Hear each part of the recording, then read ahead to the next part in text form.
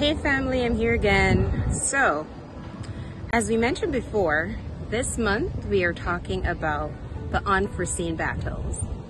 You know, I recently posted something on Facebook based on an experience or several experiences that I've been having this year.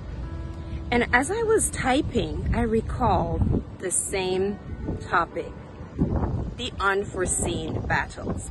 There has been many unforeseen battles in my life, but as I go along the way, I'm reminded of Isaiah 40 verse 31 that says, "They that wait upon the Lord shall renew their strength. They shall mount up with wings like eagles. They shall run and not be weary. They shall walk and not faint."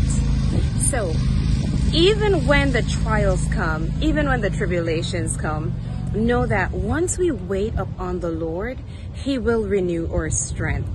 No battle is too hard for God to fight.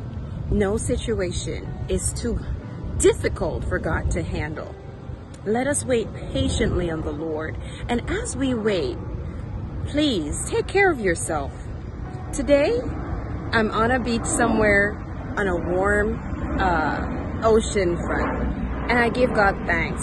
It's not that I can afford to do these things regularly, but the sacrifice I made was because of what God told me to do.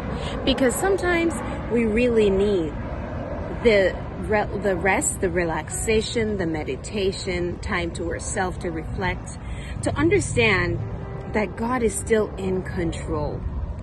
No matter what those challenges are, whether it be the bills, whether it be the kids, whether it be the job, whether it be the health, anything at all, remember that when we wait upon the Lord, we will renew our strength. Have a blessed day.